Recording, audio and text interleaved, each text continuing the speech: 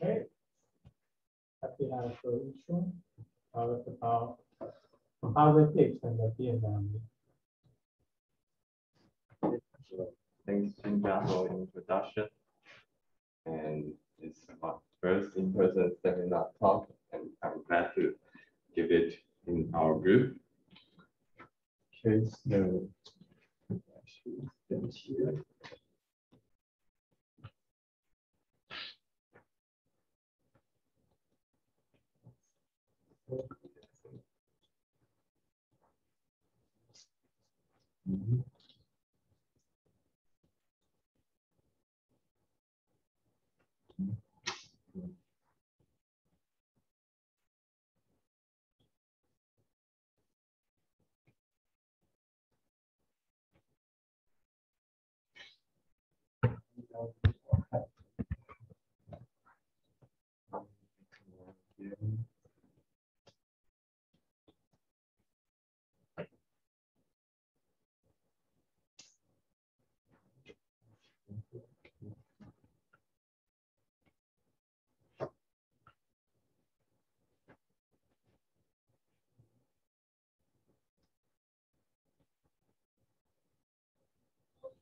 Okay, so yes, so I'm glad to talk in our group.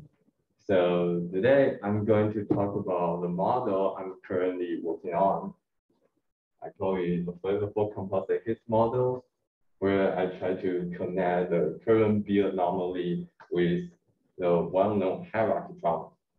And this model is based on the two papers I published this year.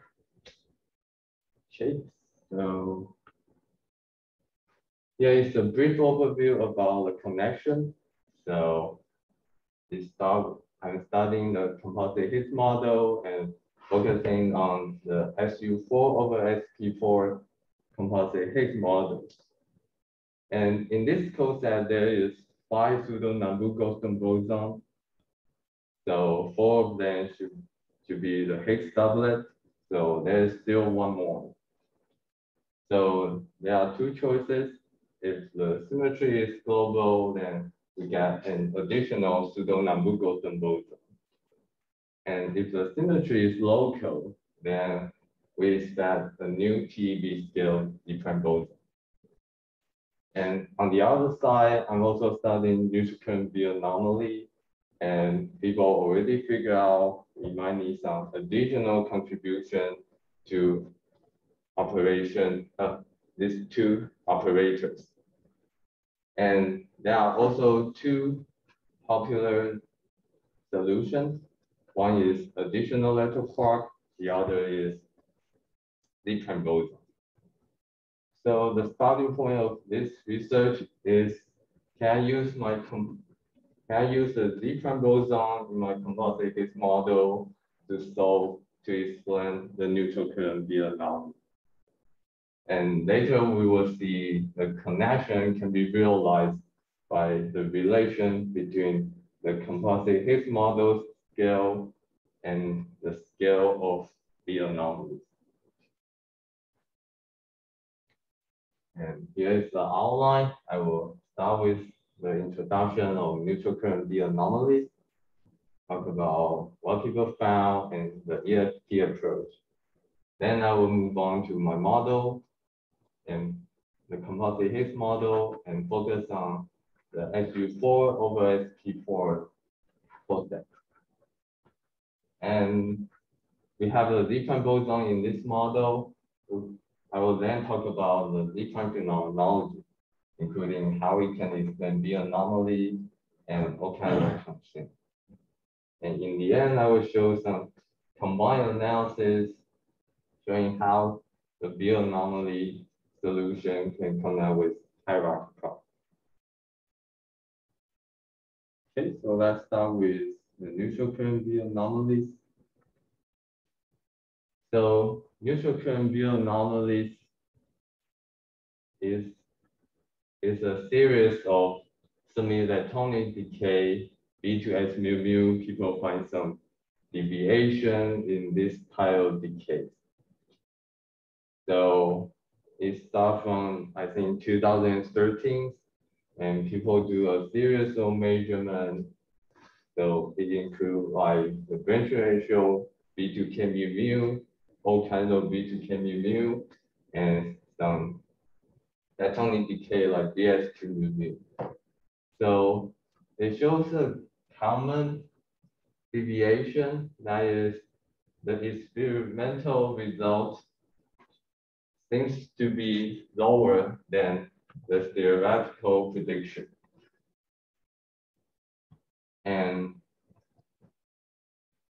But you can also see from this plot that the theoretical prediction suffer from the hadronic uncertainty, usually have a large error bar. So people also look for some observable which have a better theoretical prediction, and they call it the test of lepton flavor universality. So they measure something called RK, which is just the ratio between B2K mu over B2K EE.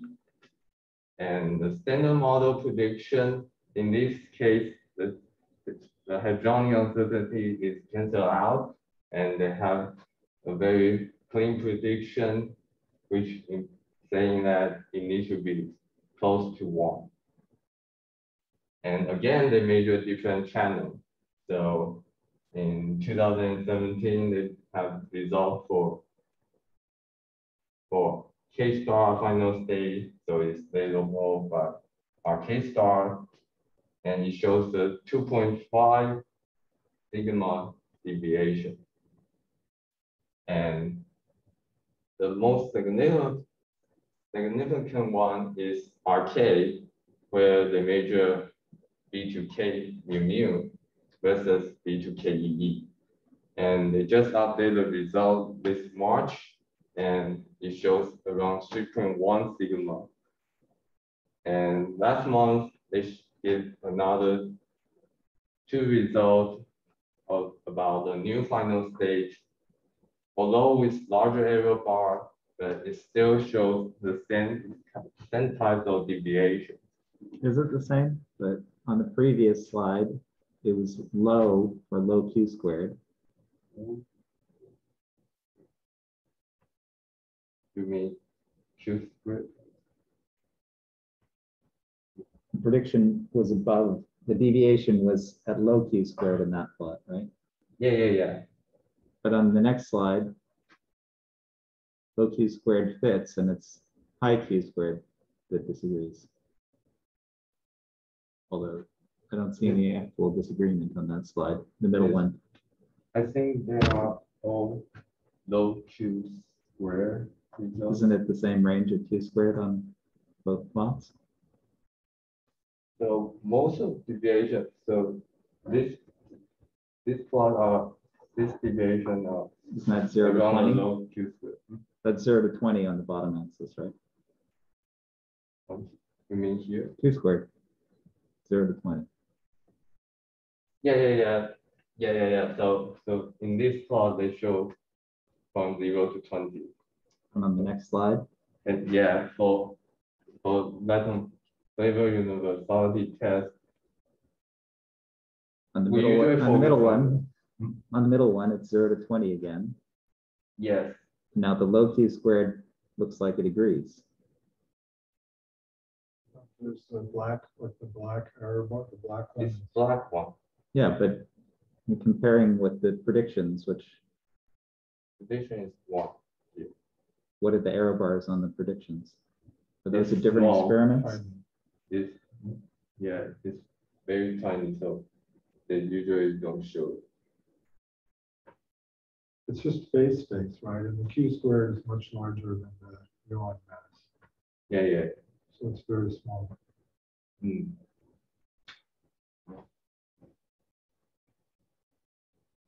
What's the Q squared? Oh, Q squared is like the mass of the B, right? The B It's a mass is much larger transfer- than the K mass. Yeah, the B mass is like close to 5 GeV, the K mass is like a half a GeV. The muon mass is 100 MeV.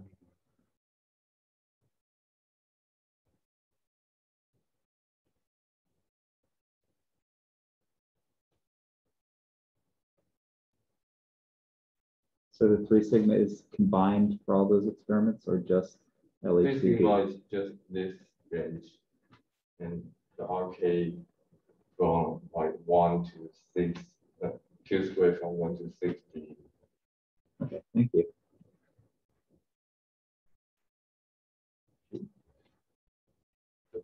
Any other problem?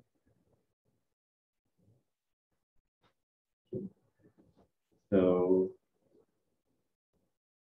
we see a series of deviation in D2S mu mu. So people try to combine all these experimental results. So what they did is using the standard model effective field theory.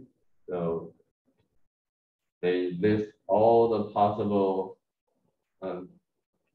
operators that could adapt this vertex, and then put in all the experimental observable and do a global fit. And what they found is these 2 operators that they call it O9 and O10 contribute to this deviation the most. So, and here is the global fit result I get. So, on the left-hand side is the 2-dimension plot for C9 versus C10, and we can see, so for blue one is for arcade measurements, and this yellow green one is for BS2 mu mu. So it means that different observable have sensitivity to different operators, and they combine all the BS2 mu mu results and the NR around the red region. So which shows the discrepancy is around like 4 or 5 sigma in this plot. Or we can just see the 1D plot, 1-dimensional global fit. So we can see C9 and C10 or some linear combination of them show the larger pool. So larger pool means they have better fit comparing to a standard model value.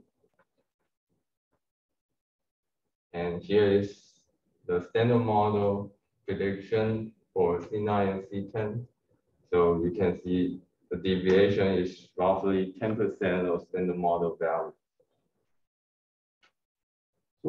So I mean, why, I'm not understanding why they're focusing on C9 and C10 so much. Is it just because the other ones are constrained by other decays? Basically, this is like the thing that's the least constrained by other data. Yeah. So they actually include like all kinds of B2S process, and so this is really like a global fit, sort of, this is more like a global fit to the whole data, including this, and that other data is what kind of eliminates the other ones from being large. Okay, I got it, thank you. And later in my model, I will focus on this case where C9 is equal to minus C10, which means both quark sector and lepton sector is pure left-handed. So later I will use this number. Okay, so now we know the operator we want. We can then look for the simplified model. So if we want to explain this by some tree-level mediator, then there are several choices we have. One is lepton boson, and it can also be explained by either scalar or vector electron quark.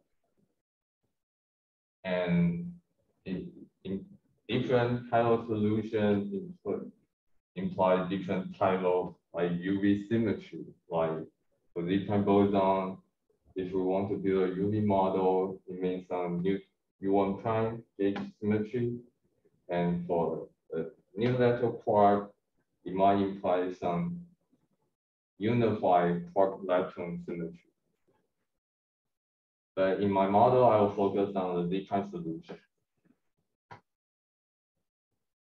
And we also wonder what's the scale of this new physics. So if we assume the tree-level mediator with order 1 coupling, then we can just put in the coefficient from global fit, and the new physics scale will be around 36 TeV. And if that is the case, then it seems too large comparing to what is that for the hierarchy problem. But if the coupling is suppressed by some secant-like rotation, which we call minimum flavor violation, which is suppressed by that angle, then the expected new scale will be around 70. And it still seems too high, but later we will see in my model, the exact new physics scale also related to the ratio of charge between the standard model and vacuum.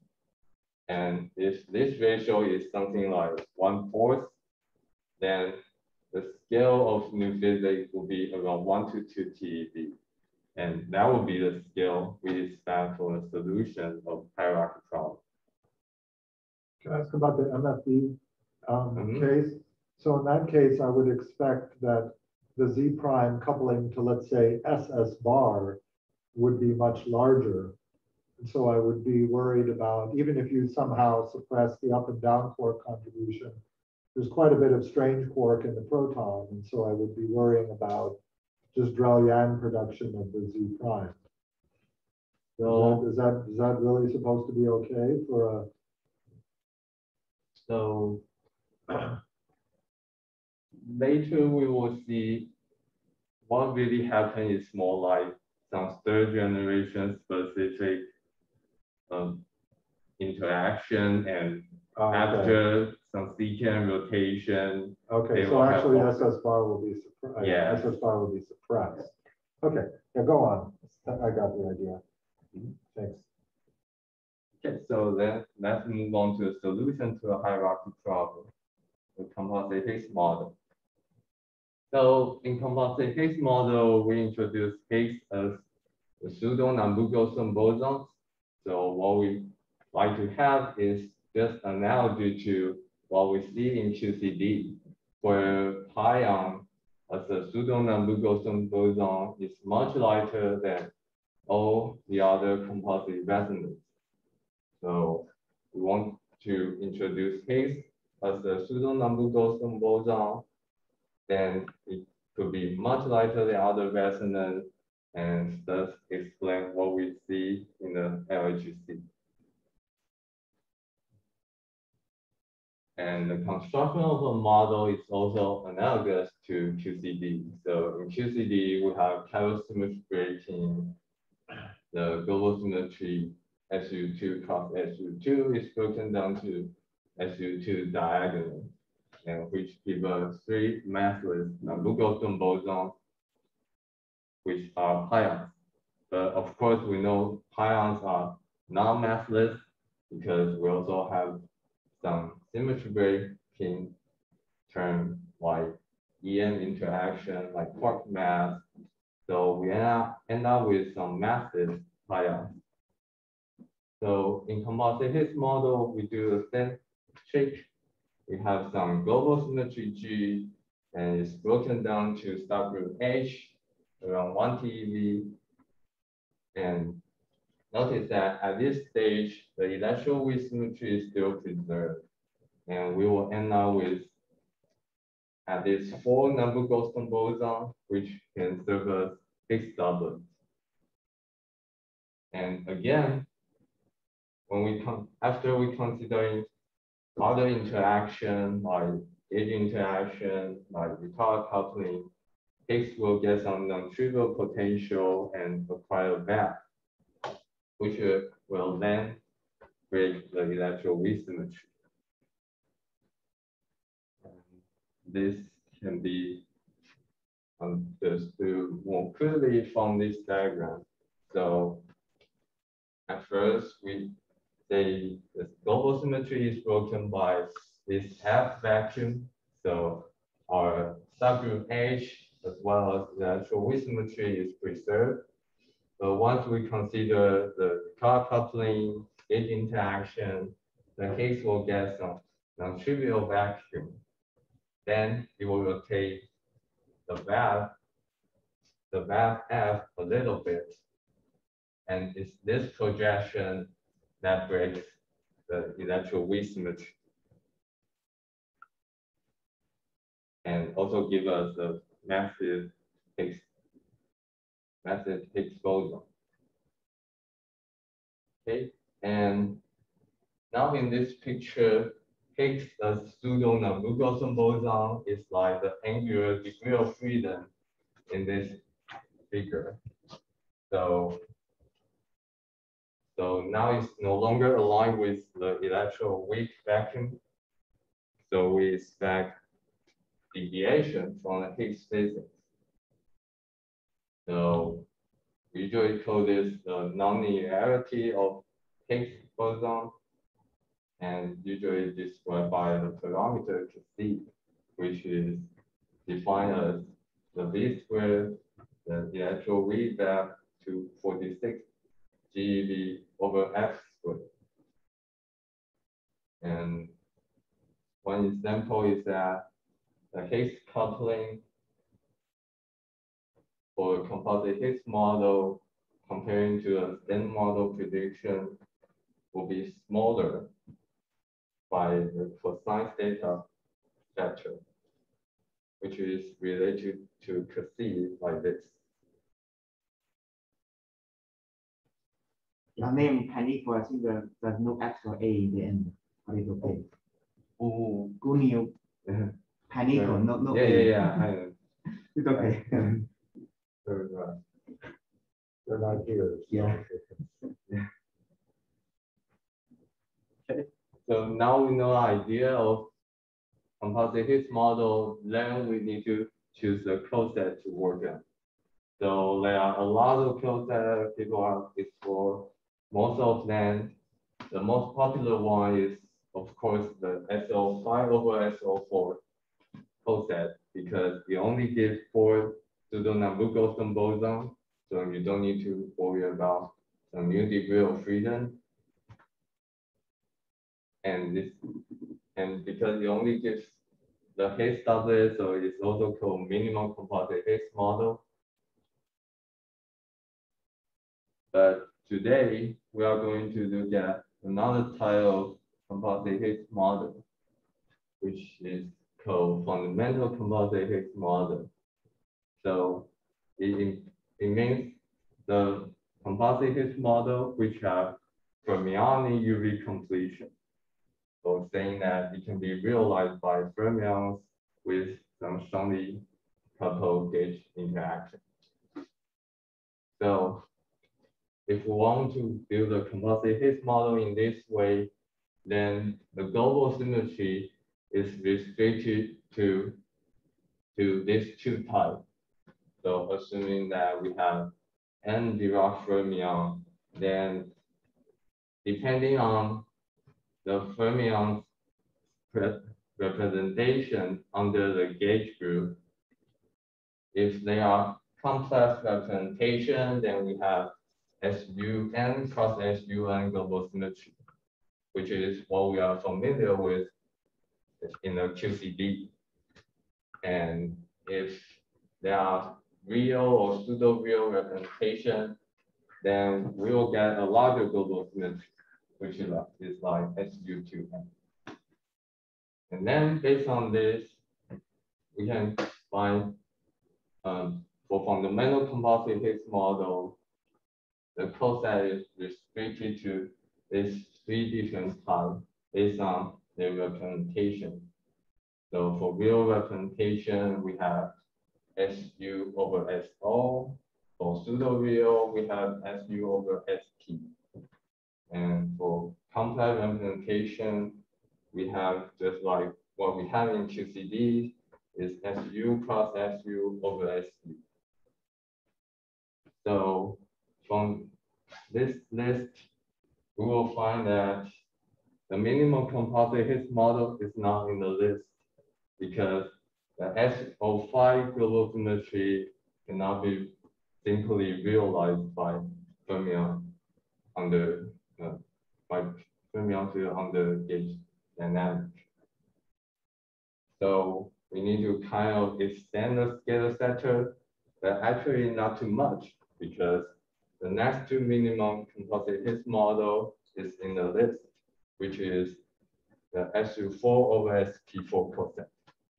So with only one additional pseudo-Navier-Stokes boson. So that is the coset we are going to work on in my model. Okay, so for SU4 over SP4 fundamental composite Higgs model,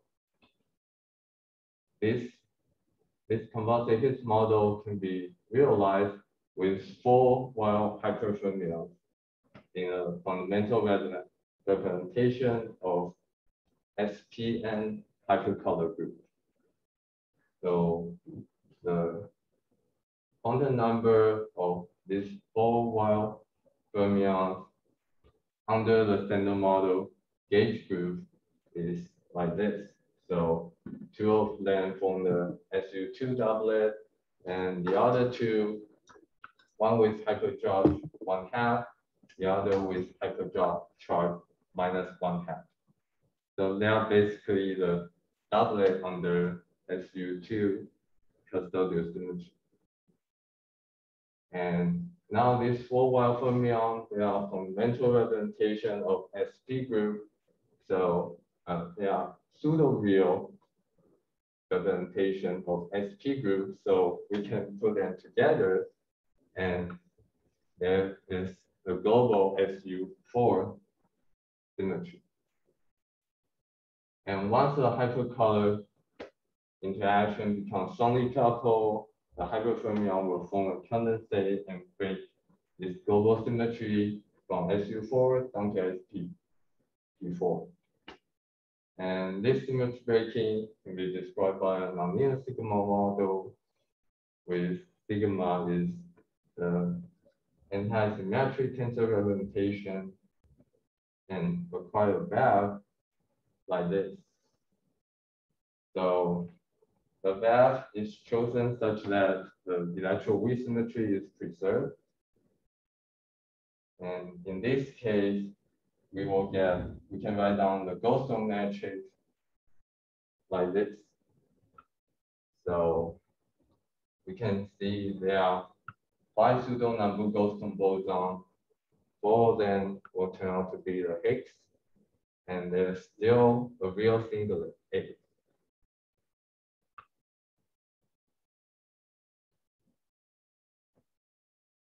And today we are not going to talk about Higgs, but instead we will focus on this singlet Higgs.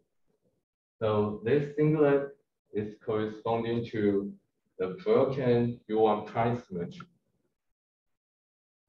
So just as I mentioned in the overview, if this U1 prime symmetry is gauged, then we can expect to have a TeV scale of the prime boson. Then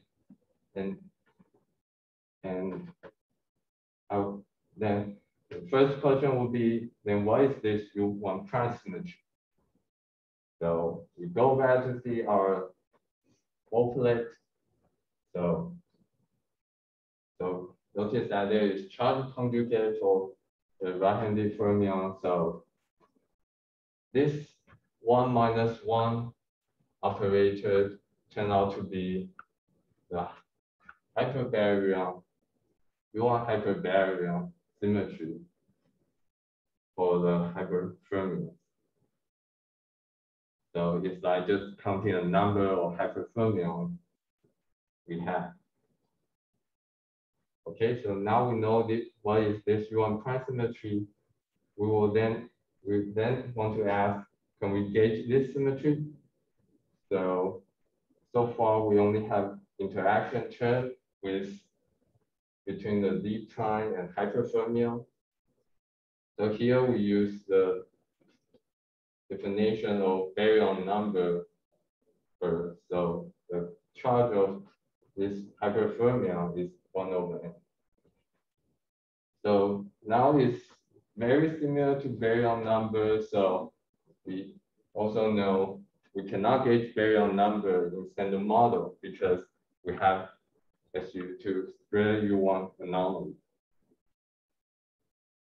So to get rid of anomaly, we might need some new fermion, but actually we don't, because we can just borrow standard model fermion. So if we include the standard model fermion, because they have the same structure as hyperfermion, so just like in standard model, we know baryon number is anomalous, but for B minus L, we become anomaly free. So what I did here is the same trick. I include standard model fermion and with the opposite charge. So that's why I put a minus sign here. So I found if I include standard model fermion with charge 1/4, then it becomes anomaly free. So here I only include a third generation because then I can also explain the neutral current B anomaly. So now this U1 prime symmetry becomes something like the standard model 3 minus hyperbaric. So it's like the hyper version of B minus L. So now we have the interaction term, then we can calculate the Z prime mass. So Z prime can mass from the hyperfermion condensate. So it's proportional to the 2 times the hyperfermion charge times the coupling times the vacuum projection on the original vacuum.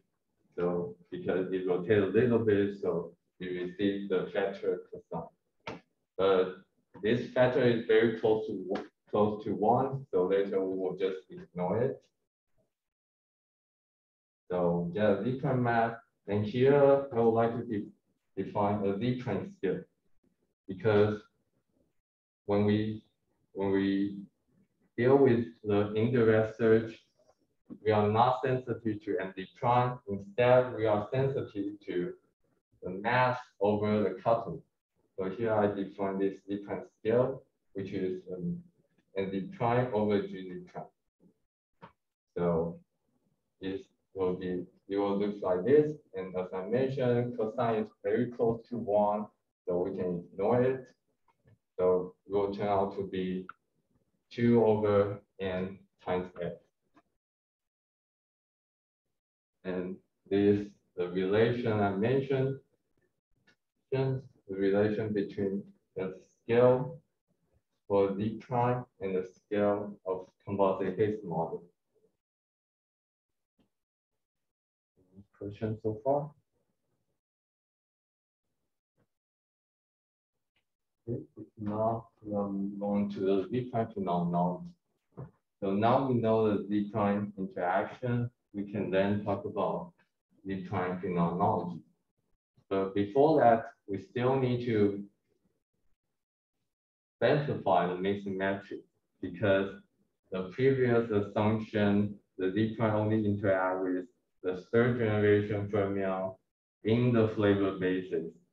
So if we want to discuss the phenomenology, we need to first figure out what is the interaction in the mass basis. And here I have to do a lot of assumptions. So the most general interactions we need to separate to left-handed fermion and right-handed fermion, and they might have different rotation. But to simplify the analysis, I assume the right-handed mass basis is just aligned with flavor basis. So I don't worry about right-handed part. And for left-handed part, because I'm only interested in B to S current and mu interaction, so I specify the down-type part and charge lepton part with only second and third generation rotation. And if we only rotate the 2 and 2-3 intric, then the charge matrix will then look like this. So it's 1/4 times the rotational matrix. So it's a strong assumption, but it's a easier simplify. It's a good way to simplify the parameter in this model. And we will especially focus on the two-term, as I mentioned, we care about the SD coupling. And here we also define the epsilon SD, which take out the charge and the coupling. So it's only sensitive to the mixing. And also we do the same thing for mu, which we take out the epsilon mu, which depends on the mixing angle. And later we will see the analysis is mainly based on these 3 key parameters: the Z prime scale, the mixing, the 2 mixing angle.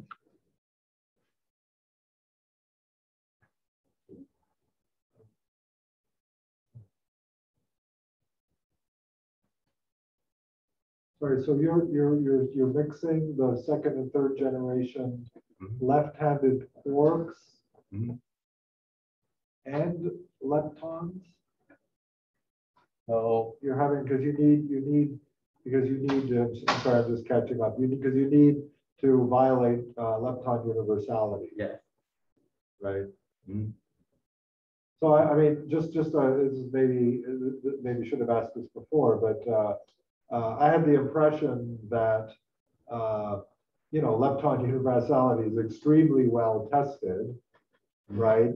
And yet you're going to be saying that this lepton non-universality ratio in these B decays is what, something like 10%? The ratio, the central value is like, instead of being 1, it's like 10% off, right? Yeah. So that's huge, right? Yeah. So how is that how could that possibly be allowed with all the other tests of lepton universality? You're going to talk about that later? Yeah. You'll talk about that. Okay, good.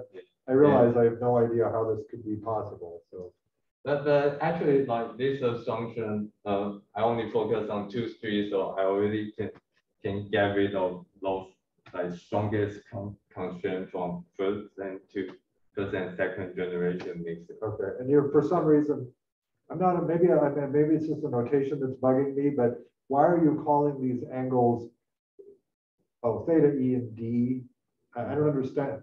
If they're left-handed, why are you calling them D? E just means electron type. D means down type, because these are left-handed mixing angles, right? Yeah. Okay, your notation, I don't like your notation, but I guess that's okay. I'll live with it. Okay. Okay, all right. I would call it like Q3 and L3 or something, but anyway, it's fine. Okay, so the first phenomenology, we would like to use this to explain the neutral current B anomalies. So under the specified mixing matrix, because we only rotate the left-handed, so we will have the left-handed flavor changing current, and that will give us the additional contribution on the CLL, as I mentioned. And we can write down and we can calculate the additional contribution on the coefficient will look like this. And then we fit the global fit result.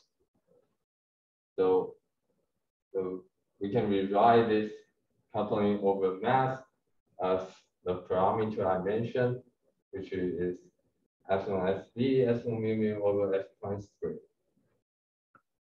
So that means if we want to explain neutral current B anomalies, these three parameters need to satisfy this relation. So as long as they satisfy this, they are able to explain the neutral current B anomaly we observe. So this part is just one. So it's just this relation. Okay, so we can solve the neutral current B anomaly, but then we have strong constraint from the neutral current, flavor changing neutral currents. So if we have both sides as quark, then we know there will be additional contribution to the BS meson meson, which is well measured. And the experimental result is like this.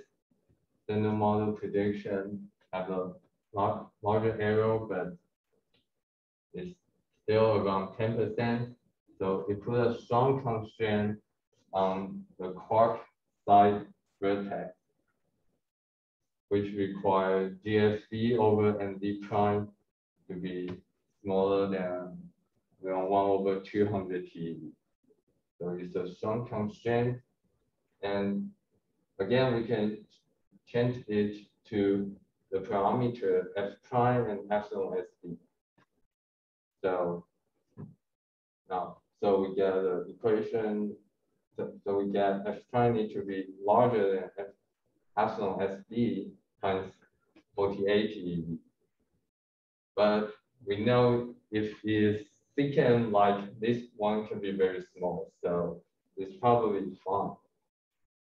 So then we can also put in the requirement from neutral current B anomalies, which is that the F prime need to satisfy this relation. The three parameter need to satisfy this relation.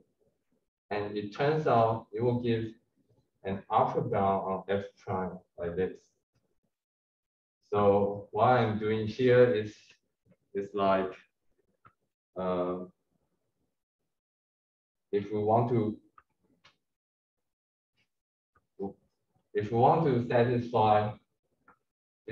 explain the neutral current B anomalies, then now we know the green point is strongly suppressed, then the red one should be large enough to explain it.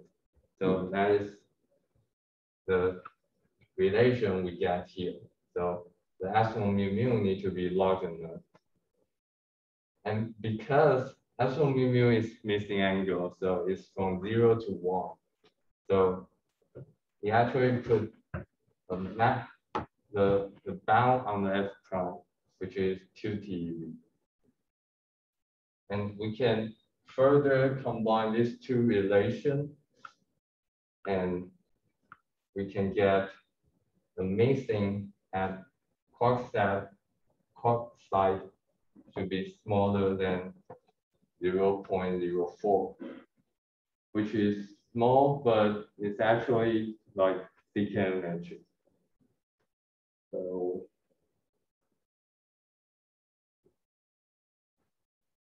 okay, so any question on this page?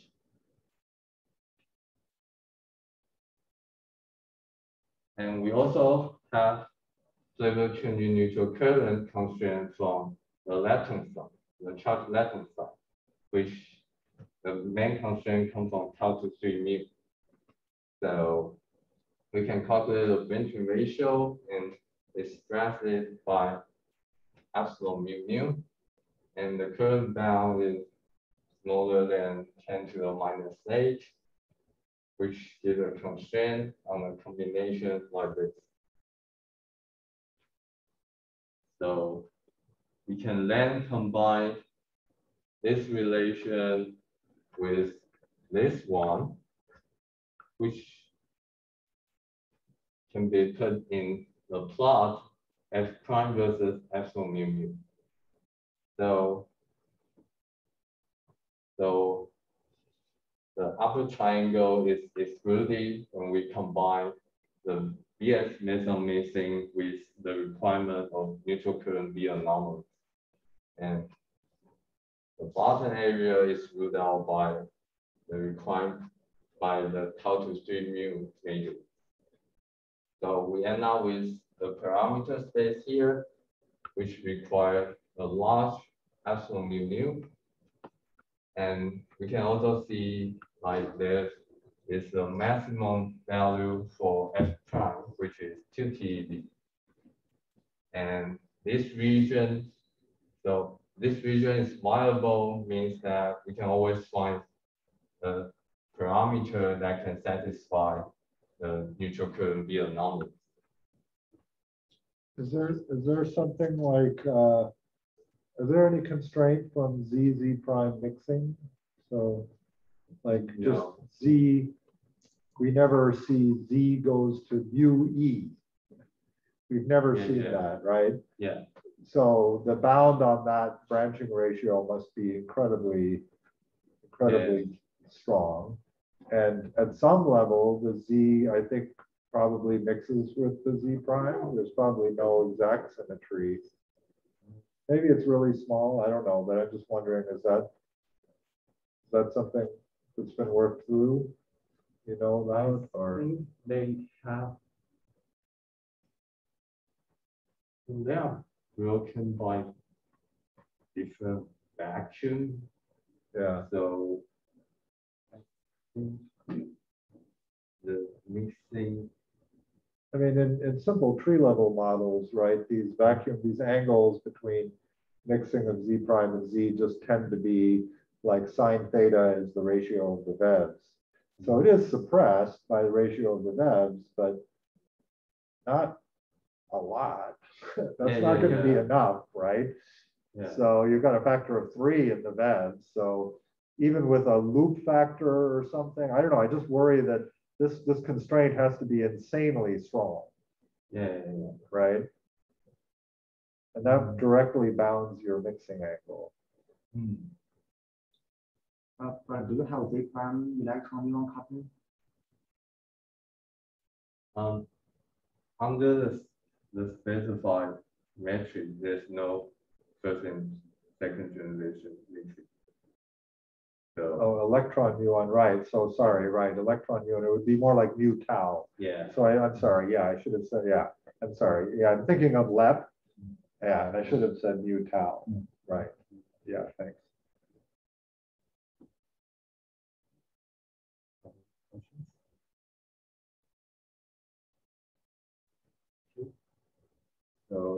So far we discussed the indirect constraint, and we also have direct search. So because this Z prime, so we already have all the interactions, so we can calculate the decay width, we can calculate the branching ratios. So the branching ratio is quite simple because it couples universally to a third generation, and also the quarks, in the quark side, the meson angle is small, as we mentioned. So the branching ratio for PT bar and DB bar is just 3/8. And for muon, it will be proportional to epsilon mu mu like this. Then we can calculate the cross section. So for Z prime, which only coupled to the third generation, the main production will come from BB bar fusion. So we can write it down like this. We can take out the charge and coupling and end up with a sigma BB, which only depends on the mass. And it turns out the most sensitive channel will be the muon channel.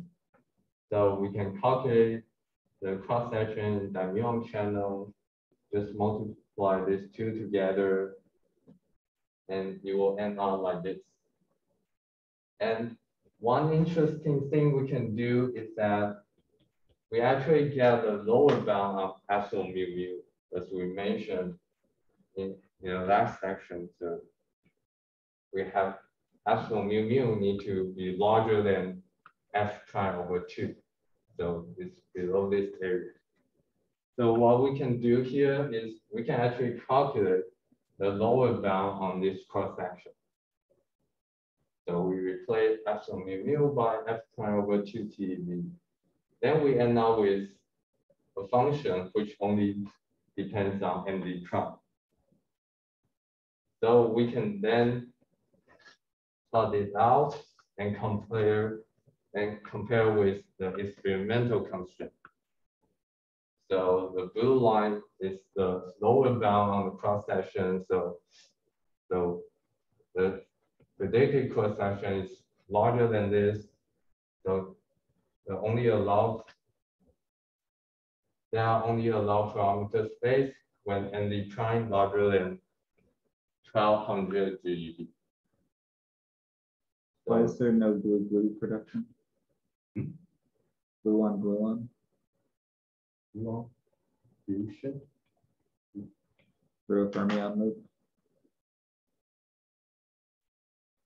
Is the prime boson Couples to top and bottom couple to gluons.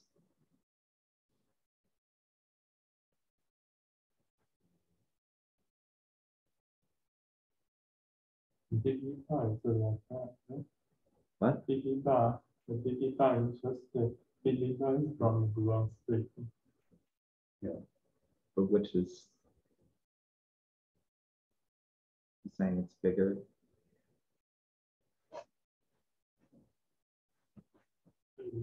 Yeah, I mean, I'm just asking which is bigger. it's same, right? The DB bar is from gluon, right? I think he's talking about the decay. You're right, John, you're asking about the decay of the production. production. Production gluon, the DB bar is from Yeah, that's the same thing.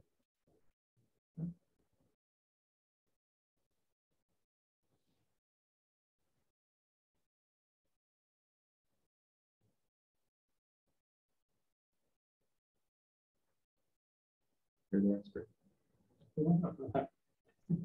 But do you have the wrong on comment? Or is that 0? And yeah, through The loop level, it's not there.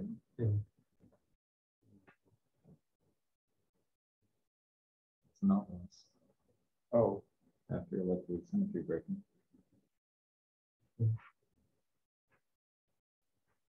no, but I think that's right. It's non-resonant. I mean, it's not 0, but there's no resonant production, right? Because of Landau Yang. Yeah. Some shell different cannot depend on no matter the loop or tree. Yeah, That's so it's not resonant production. It's And if equivalent to some contact term or something.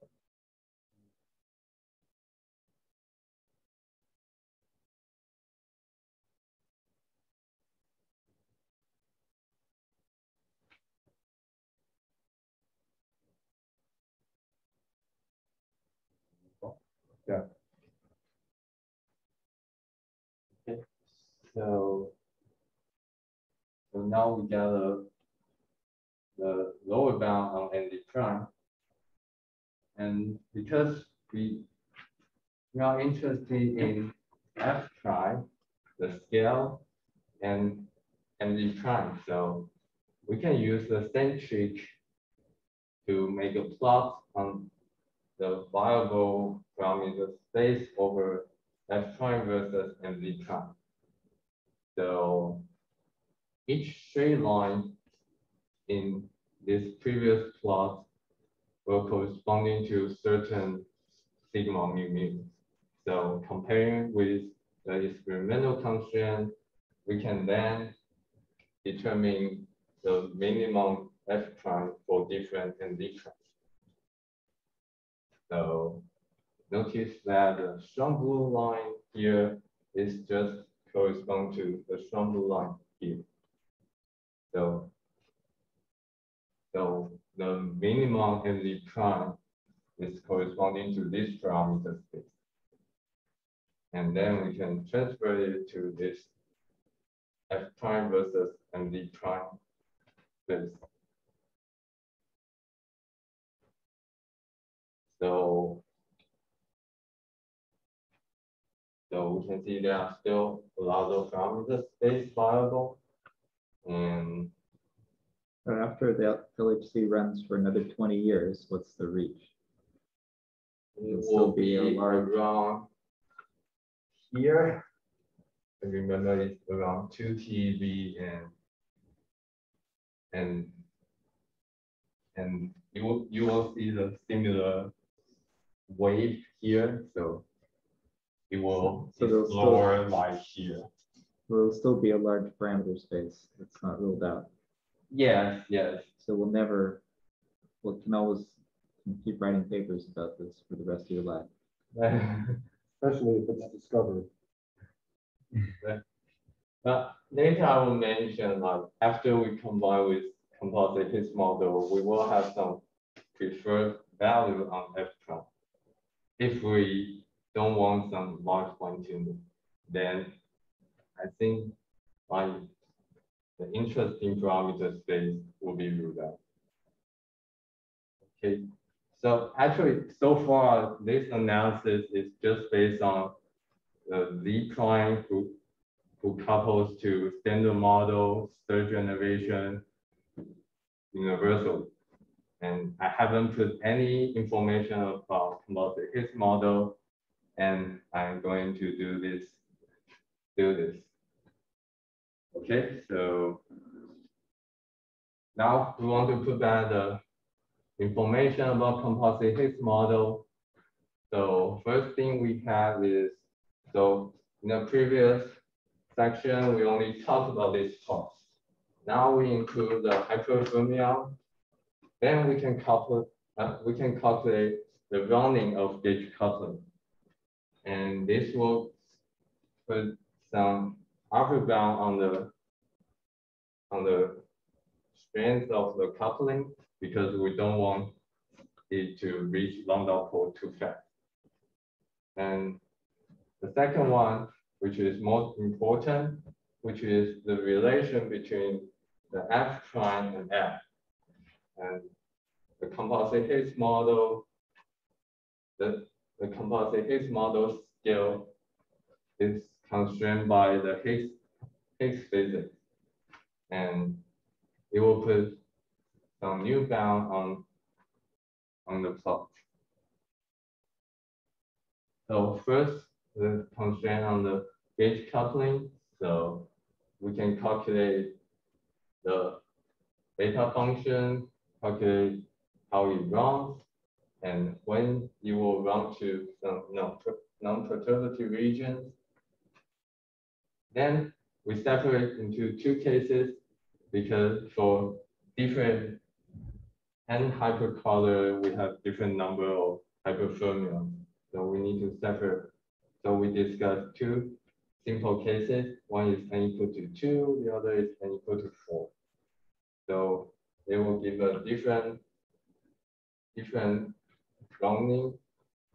And if we want the lambda pole above Chung scale, then this is the constraint for the GZ prime at TeV scale, which is actually quite strong.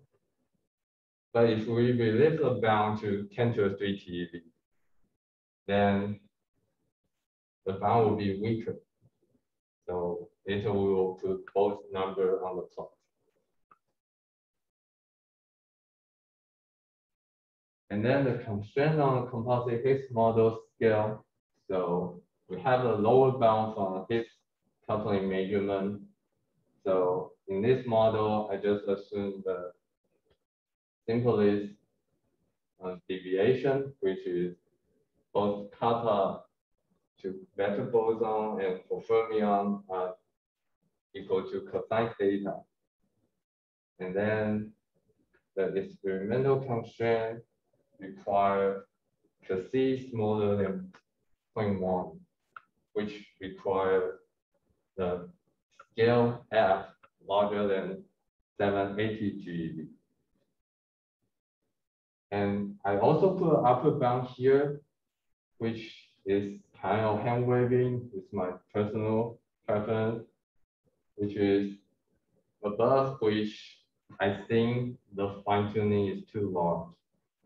And the estimation is kind of hand waving. We can calculate the quadratic term of the Higgs potential, and assuming that it's loop induced, then the generic scale we expect is like 4 pi times the number. So it's 800 GeV. And I just put this, multiply this by 2, and take this as my fine-tuning band. It's very hand-waving, but what I want to mention is that we actually want F as low as possible. It would be best if it's just right above the current band. Okay. Then we can combine with the previous plot on the F versus NZ time. So for n equal to 2 case, F is almost equal to F prime by a factor of cosine theta. So in this case, we have our original plot, and the coupling needs to be smaller than 2.4, so it will not reach lambda pole at 10 to the 3 TeV scale. And we can see the lower bound from Higgs coupling is actually not that important because these two already ruled out the small f region. And the upper bound reduced a little bit from the original constraint, but there are still some parameter space. So this green upper bound is from fine tuning? Yes. Okay. So it's 1.6 TeV. So, But the other bound, the light green one is the one from actually explaining the anomalies, is that right? So I mean, there should be a bound, F can't be arbitrarily large, otherwise you wouldn't be able to explain the anomalies. yeah. So this one is That's the hard bound. Yeah. Yeah, the light green one is your fine tuning bound. Yeah.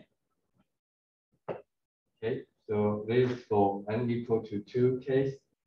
And for n equal to 4, then you can see the difference. So now this 1.52 become 2, 3, 4. And your composite Higgs model, and now the constraint on the scale is above 1.6, and which is considered fine tuning based on my preference. And the Higgs coupling constraint is no longer important, it's below here. And I think this tells us we will prefer the n equal to 2 cases, n equal to 2 case, which have some parameter space, which is not so fine tuning, like around 1 TeV, and will soon be explored. So, any question on these two plots?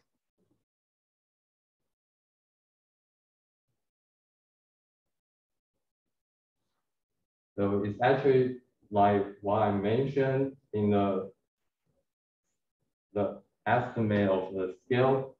So if n equal to 2, then you will give the correct ratio, which expect the Dune physics around 1 to 2 TeV.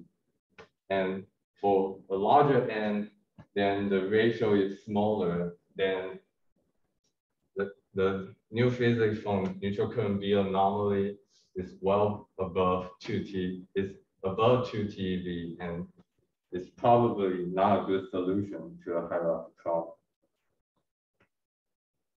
What's the amount of fine tuning do you need to impose? What fine tuning? The fine tuning. Have 1% and 10%. I think like 1.6 is around 10% fine tuning. You So- add that to the 10 to the minus 4, then you don't have this problem. Yeah. So you're saying that for n equal to 4, all the parameter space need some 10% Yeah. or even worse fine tuning.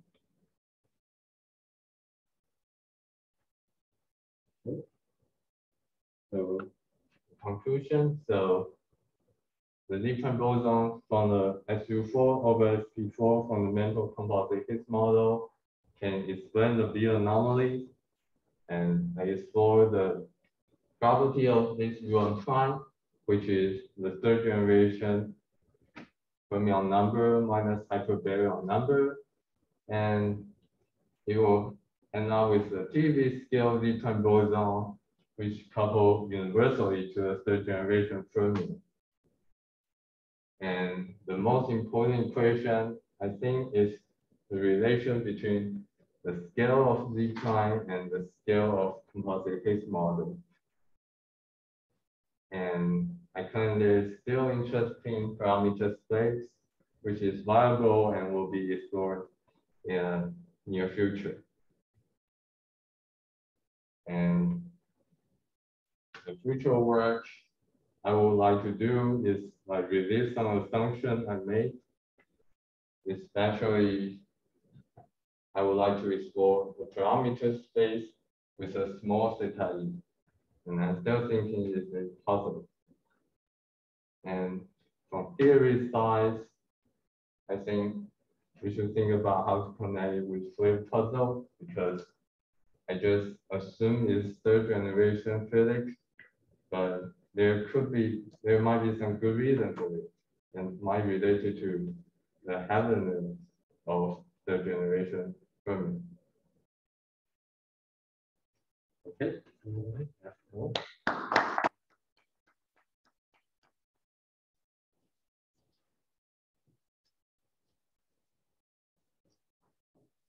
Any other questions?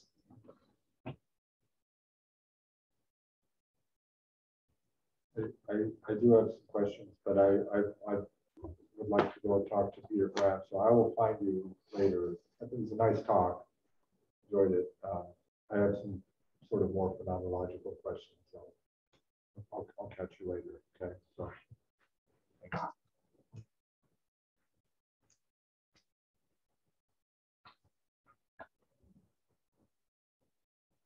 Okay, let's thank you again.